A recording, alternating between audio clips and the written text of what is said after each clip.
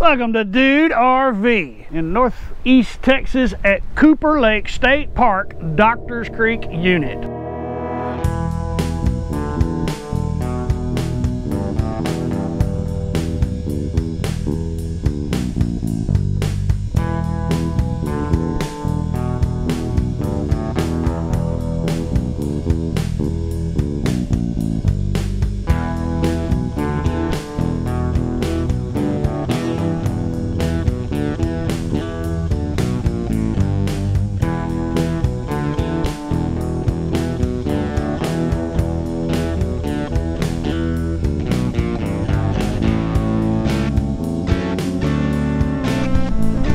Welcome to Dude RV.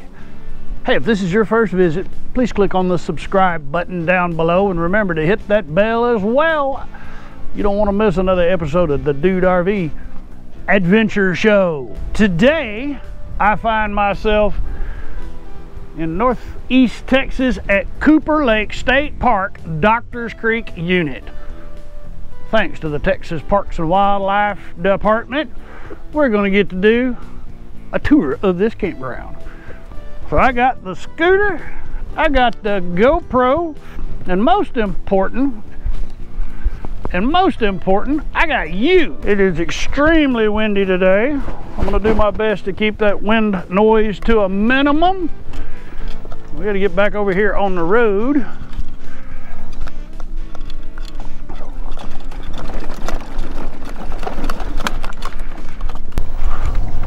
So cue the music. Here we go. Now there is no longer a Cooper Lake. There's a big lake, and Cooper Lake State Park is on that lake, but it is no longer called Cooper Lake.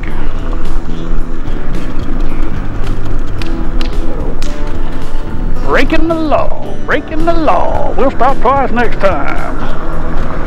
All right, it is August 17, 2020, and we are still in the midst of the COVID-19 pandemic. And what better way to social distance than to go spend a couple of days at the state park. So we're climbing up onto the, whoa, that's lots of wind. That's the dam berm. The dam berm. All right. Once we get into the park down in these trees, it won't be quite so windy. But we got to run down here and take a look at the boat ramp first and foremost.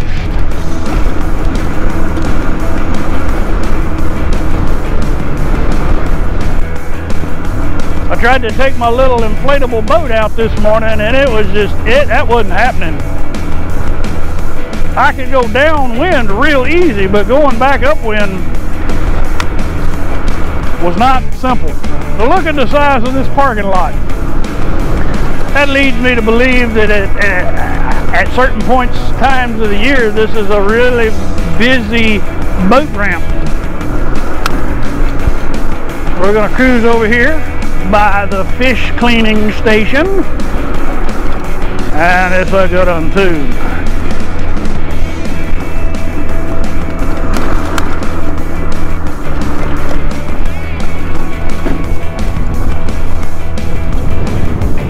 For those of you who like boat ramps, here is a 3-lane boat ramp. All right, we're gonna go against the arrows. I don't see anybody coming.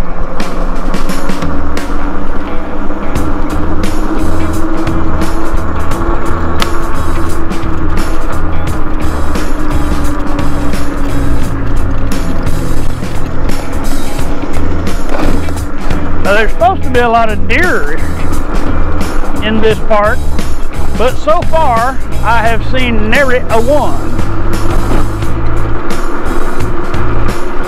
I've seen a couple of armadillos and a bunch of vultures.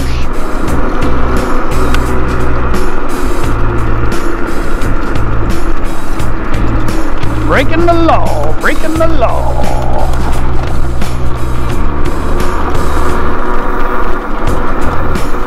The Texas Highway Department has done a nice job creating a very smooth road for me to scoot on.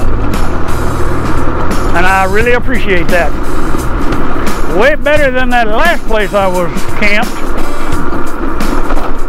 Waxahachie Creek Park. Of course, that was a COE, so TxDOT does not get ragged on for that. All right, the next point of interest is just really, for us, for this video, it's just a parking lot. But this is how you access primitive camping, the fishing dock, and it's just a pretty little peninsula where you can go and sleep in a tent if that's your thing.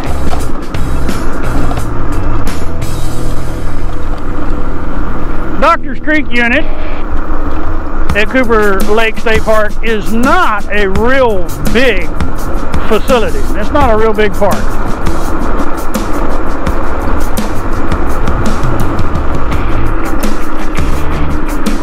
We're about an hour drive north of McKinney. So probably an hour and a half, you know, depending on what you're driving. Now, RV time is always longer than Google map time. But it took me an hour to get here from the McKinney area. This is the day use swim area. They've got a volleyball court, a nice play structure for the kiddos, and there's a seawall built around the beach because this lake is very windy. Now, going across the dam, there are signs that say, caution, high crosswinds.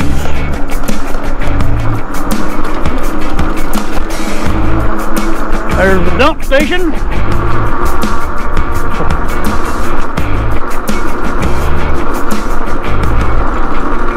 Now we're going to head into the camping loop.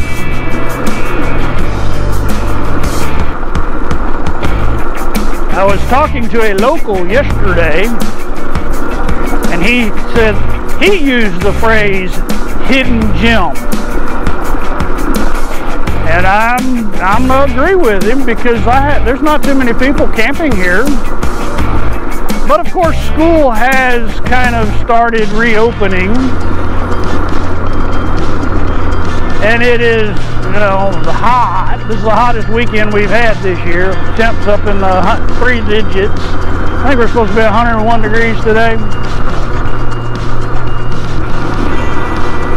And that is, for a lot of people, not fun to camp in.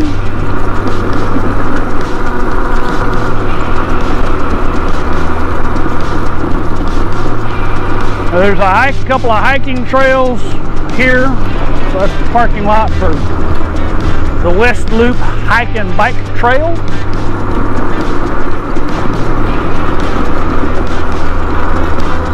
If you want to see these various points of interest in more detail, you can click on the Texas State Park playlist and you'll find my experiential video.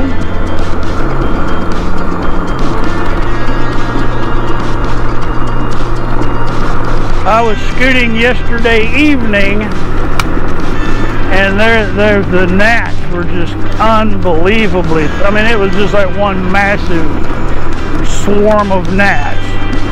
Fortunately, I'd put on my driving glasses in anticipation of bugs in the eye.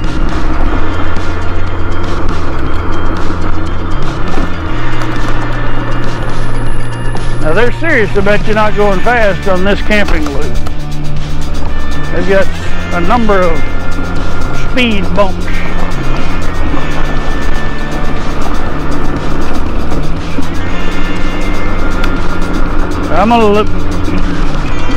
We're gonna see the loop 1.5 times because I'm about half on the the bottom of the loop, I guess you could call it. So we'll go all the way around once, then I'll turn around and go back. All the sites are very level. They're all concrete, but they're narrow. So in the case of my campsite, I've got a pretty substantial step because of the drop off from the pad.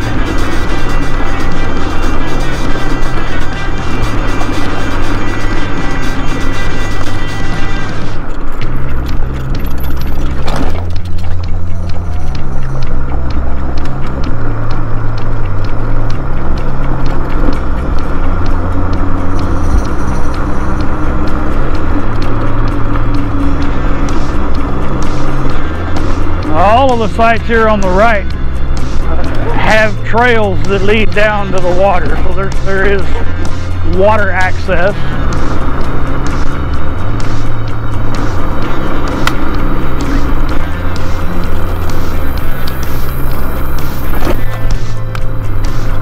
And another bump. There are 3 air-conditioned cabins and 4 screened shelters.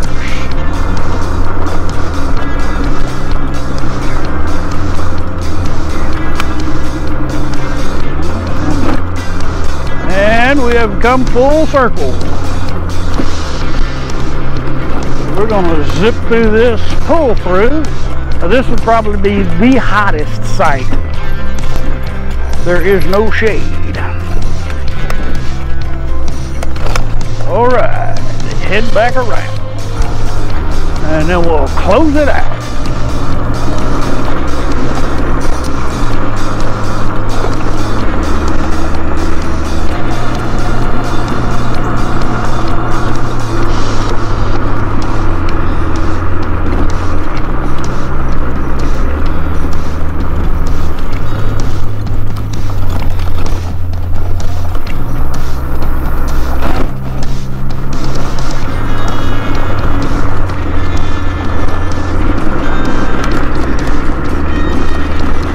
I think there's a total of 5 or 6 occupied sites. Now that's not counting the park host sites, that's just campers.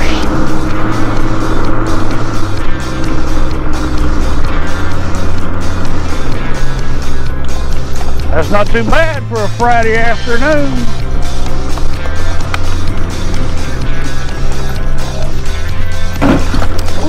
Bottom down. And here we are at this VRV. And those are always so much fun. I sure appreciate y'all coming along for the ride. If you enjoyed it, hey, give me one of those thumbs up and blast me out across your social media sphere.